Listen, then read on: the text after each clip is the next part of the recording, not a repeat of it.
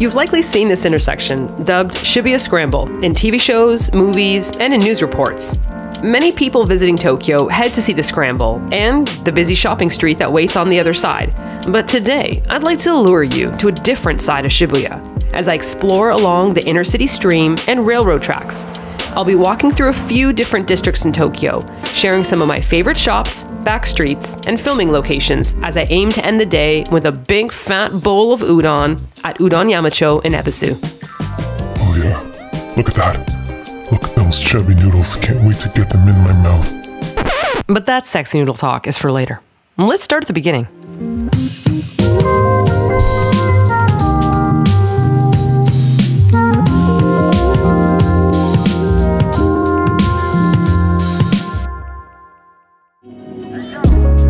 Welcome to the lesser captured side of Shibuya. It seems like this side has been in construction forever. Like honestly, since I arrived in Japan, it's never not been in construction. But I feel a fondness for the side. The organized chaos, the multitude of moving layers. Freaking highway beside me. It's crazy. So many layers in Japan. This is the practical side of Shibuya. You can get taxis and you can catch buses. And it's pretty easy to pass by as you hurry off to your next destination. But not me. I'm a sucker for bridges and overpasses. Never underestimate the awesomeness of being on an overpass bridge. You can get so many amazing shots of the city. You can get this incredible kind of different perspective of all the cars. Above me is like a gigantic highway. You can see the subway kind of like pitter-pattering past. And of course, the main reason why I love overpasses is because it helps you get places on foot. Of course, we can get to where I'm going by train. It's like really quick on the subway, but that's not fun. We're going to explore. That area is the Shibuya Scramble area. This area takes me to Daikanyama, but we're going to be heading on foot this way, and I'm going to be exploring a new part of the city that's been renewed and rebuilt, and I've never seen it yet, so I don't know what to expect. Let's go. Heading to ground level reveals a slightly grungier side of Japan. It's still clean, but the underpasses are little treasure coves of local and visiting personality. For those of you that don't already know, I love collecting street stickers. I just take photos and videos. Here are some of my favorites. Spacer Namer Jews Kozdek Koptek.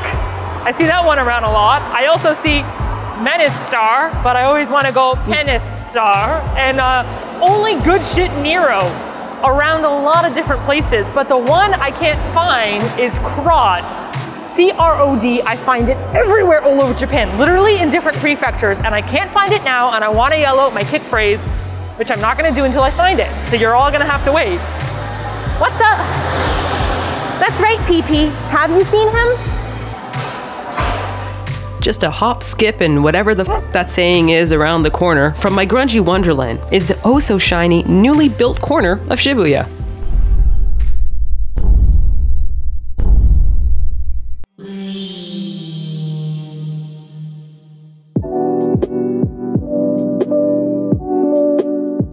We have arrived at the beginning of our journey. This is Shibuya Stream. So this entire area has been redone, and what's really cool about it is it actually attaches to Shibuya Station, so you can come up from the station and just be like, ta-ta, I'm here. We're gonna be walking along the Shibuya Stream River. We're heading towards Ebisu Station, towards that udon shop that I really want to go to, and exploring whatever we find along the way. Japan is really good at bringing things like metal, glass, vines, water, and trees together quite naturally. I know there's all this like really pretty fancy stuff that's happening all around, but like the back of the buildings look amazing. These are the kind of things I love keeping my eyes peeled for, because I'm sure no one's like, come to Shibuya Stream where you can see air conditioners and vents from our chicken shops, but I think it looks really nifty, says the nerdy art person. Air conditioners everywhere, they're so square. Yeah, that's right. I'm bringing nifty back, y'all. Anyhow, the walkway is peppered with benches and statues. There's lots of cute cafes, so you can post up photos online and make people jealous of your trip. I even saw a few food trucks, but they do close up shop just before 2 p.m., so keep that in mind. City and nature come together on one little path, and I was really lucky to catch the sakura in bloom a bit early, so now we're all going to enjoy a montage of this gorgeous tree because it's so fluffy and so pink. I just love it.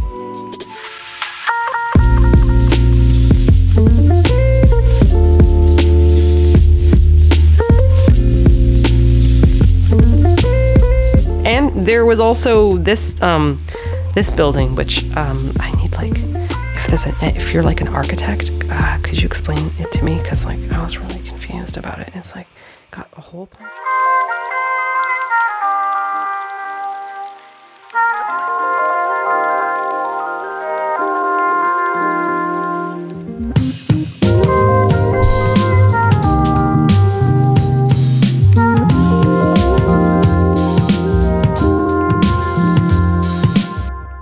Bidding ta-ta to the stream, I walk over to Daikanyama, a district in Shibuya that's been dubbed the Brooklyn of Tokyo.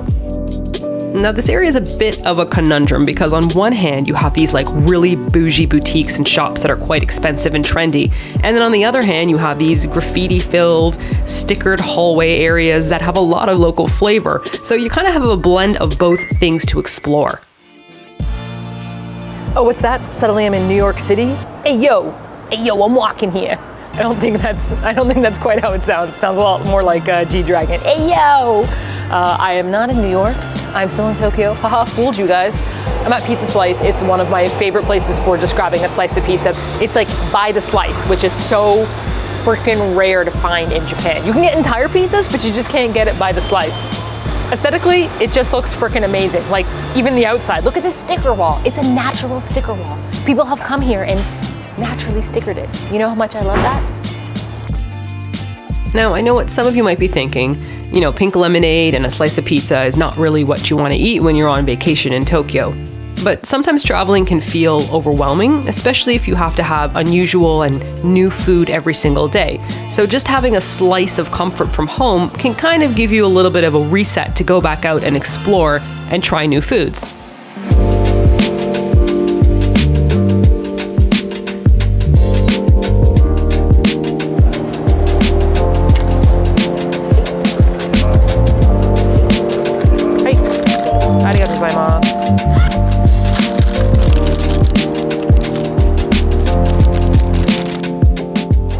Thing about adventuring, you never really know what you're gonna find. These are one of my favorite types of dango. Dango is like a pounded rice that's really, really sticky, and they make it in these little cute little circle shapes. That's the dango part of it.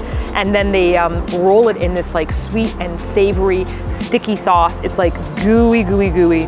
Oh my gosh, and they grill it, and so it's just got all the flavors. The best thing I can say to try to match it up is burnt caramel, like kind of like the topping on creme brulee.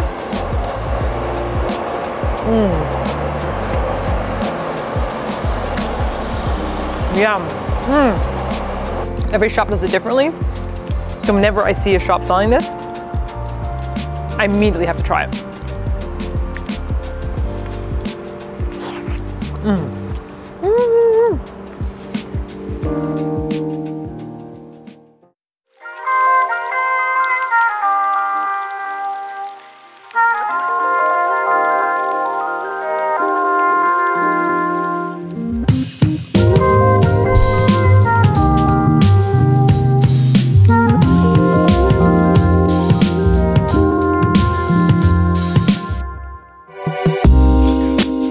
Daikanyama with a snack-filled tummy, I follow the railroad tracks towards Ebisu. Now, one might think, it's noisy and grungy. I'll just take the 3-minute train ride from Shibuya to Ebisu. But you'd be missing out. I've discovered record bars, pop-up shops, cafes, all dotted near the train tracks. Okay, sure, you know, it's not gonna be on a tourist map to be like, come to this bridge, and like, it looks a little bit rusty and crusty and it's got some stickers on it, and you're like, there's fencing, and you can't really get a good shot, but you can. You can squeeze your camera in between, you can set up a time lapse. Even in the evening, it's really nice. 10 out of 10, would recommend this bridge. Look, even this kid knows what's up. That's right, railroad tracks are the best.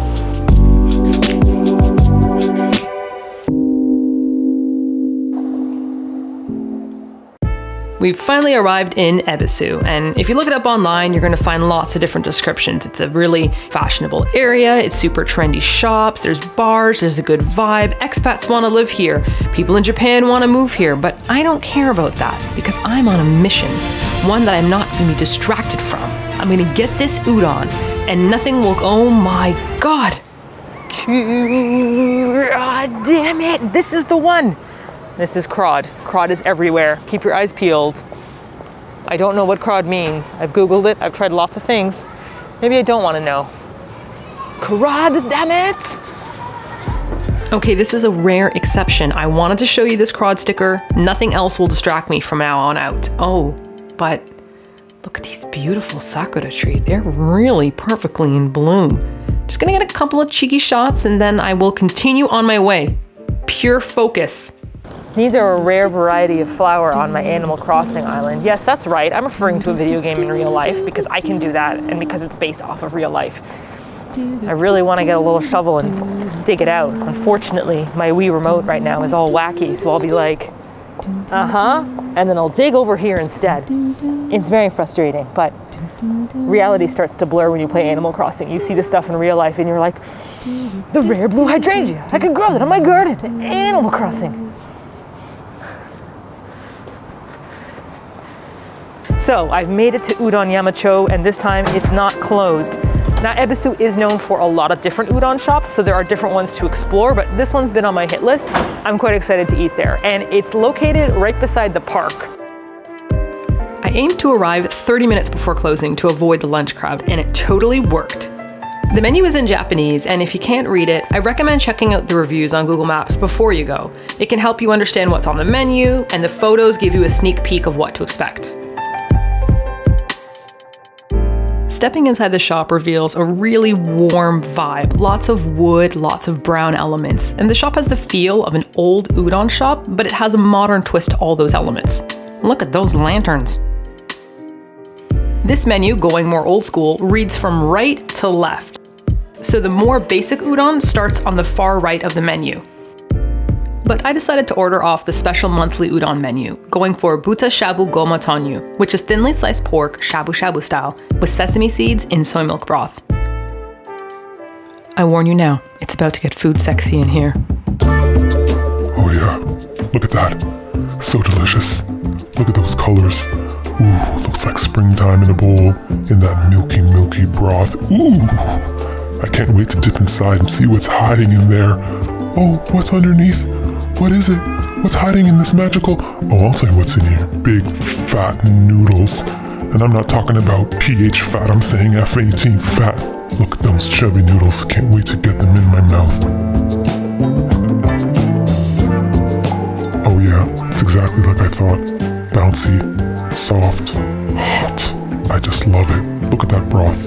Luscious, thick. You think soy milk and sesame doesn't go together? Well, guess what? You're wrong. It's like having a peanut butter party in your mouth, only it's creamy and sesame instead that we're invited. Oh, you thought you could hide from me, little tiny piece of pork? Well, you can't. The shabu shabu style means it's so thin and perfectly cooked. It goes well with the udon, which is so fat and chubby. I know I shouldn't, but I start eyeballing the udon next to me. Look at it. So simple, so delicious. That ginger and green onions being mixed in. Oh, I just know that's going to be a flavor bomb. The noodles don't resist. They're just lifted out so beautifully. So chubby. Oh no. Deep fried tempura bits. Little fried, crunchy bites of magic. Oh god, I should look away. But I can't. Oh god. Tempura. Why didn't I order any? No. You temptress. I must stay faithful to the udon that I ordered instead.